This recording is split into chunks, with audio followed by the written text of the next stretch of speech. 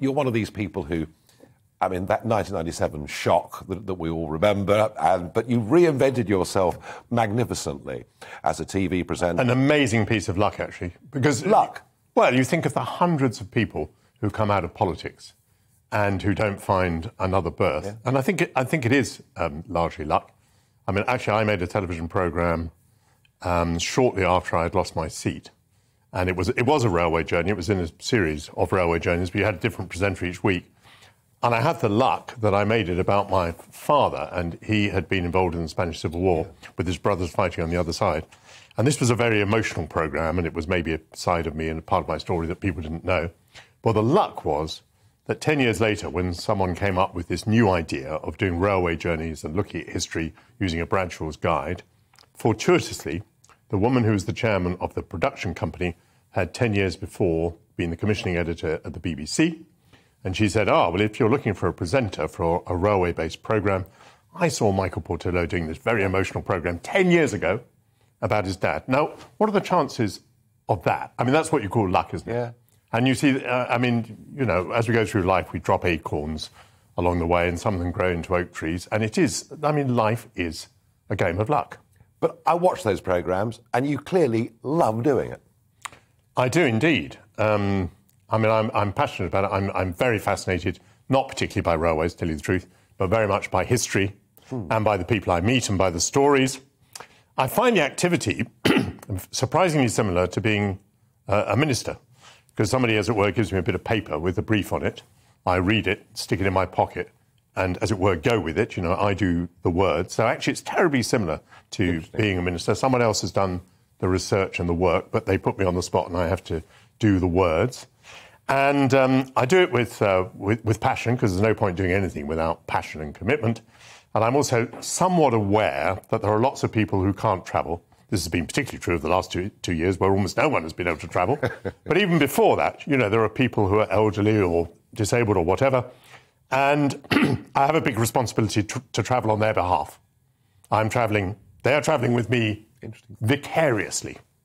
And so, you know, there has to be the passion of the journey, there has to be the description, there has to be the joy of discovery.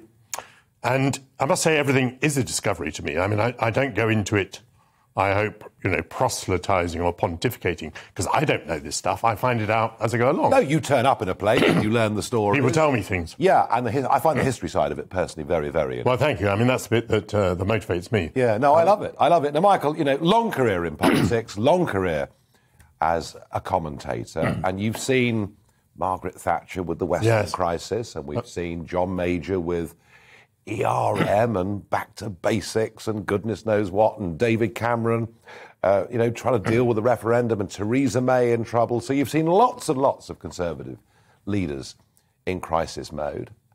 How much trouble is Boris in? Huge. And truth and falsehood, I think, are the most dangerous grounds for prime ministers.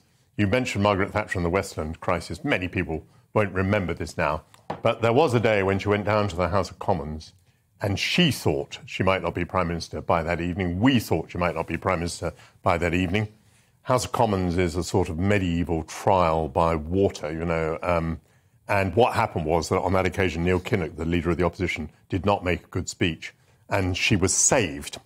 But the thing that was lethal to her was her integrity was in question. It was whether she had briefed against one of her own ministers. That was, and this was Michael Heseltine? No, actually, it was Leon Britton, I think. Was it? Was Heseltine resigned? Heseltine resigned, and no, it was all, I think it was about Leon Britton, who was the Secretary of State for Trade and Industry. And I think that was the way around it was. Yeah. Anyway, it was about integrity, which was terribly important in her case because she was a person of integrity. It's rather the other way around this time, as it were, because Boris, you know, has been caught out being economical with the truth. It's because he has a history of poor integrity that it is so lethal to him. But I think all of us have noticed that of all the things that Boris has done, you know, the chaotic private life, even the chaotic way of managing the government, many of these things have been like water off a duck's back as far as he was concerned, as far as the public was concerned. But when we got into this business of the parties that were held in Downing Street, the public mood seemed to change conclusively. And the reason for that is very obvious, and it's been terribly well expressed by hundreds of people now. about what they went through in the crisis and the contrast with what Boris and the number 10 lot were doing. So this is, I think, absolutely lethal. Is it arrogance in number 10 that they were behaving? It seems to be almost worse than that, almost a lack of human empathy. I mean, I go back to thinking that the regulations were wrong, they were unreasonable, they were inhumane, they were excessive. And I think that there just wasn't the empathy to understand what it meant for your mother to be dying and you not to be allowed to see her, for the funeral to occur and you not to be allowed to go there. You see, I'm not terribly puzzled by Boris's behaviour. I'm very puzzled by this fellow called Martin Reynolds, who's the private secretary to the Prime Minister. What on earth was he thinking? Is the private secretary to the Prime Minister doing in the middle of a lockdown, sending out an invitation to what, on the surface, would appear to be an illegal gathering? What has happened to the civil service? It did say at the bottom, bring your own booze. Well, no, but, one has to be careful about libel. I would say, what on the surface could appear to be a criminal matter. How on earth did this happen? What has happened to... I think there's a whole list of things. What was Simon Case doing judging these matters when allegedly he'd been at one of the parties? For a very brief period. What was the head of the Foreign Office doing, sunning himself at his villa, when we were trying to get people out of Afghanistan? What has happened to the civil service? I'm as shocked by that as anything else. But anyway, look, the important point today is Boris. I mean, he apologised today to the Commons, right? But then sort of qualified it. I thought your analysis was spot on. I thought it was very subtle what you said that you didn't use the word sorry. It matters. It's a matter of semantics, but it matters. Yeah. I agree with you that the first paragraph was great. The second paragraph, the garden is an extension of the office. This was becoming very mealy-mouthed at this point, so that was not so good. But I think it is... I think it's lethal. I mean, I've changed my view on this quite recently. I did an interview with Liam Halligan just before Christmas, and I was emphasising the point that Boris is an amazing election winner, proven election winner, that the Tories would be crazy to get rid of him. But in the last few weeks, it seems now that he's a proven electoral liability. So I think the two questions for the Tory party would be, is there any possibility that he could recover from this? If the election is still 3 years away, will people by then have forgotten the anger that they feel today? It's possible. 3 years is quite a long time. I mean, try and remember what was going on 3 years ago. 3 years is a long time, so it's possible. Yeah, but when trust is breached... And then second question, surely also, are we simply going to see one thing like this after another, after another, after another? And, the dismal business over Owen Paterson, I think before we even got into the revelation of the first party, I think, most Tories would now conclude that it is likely that the chaos will continue, that life will always be like this.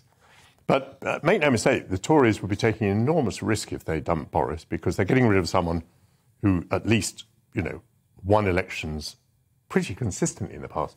2 mayoral elections, a referendum, the referendum, and then the majority of 80.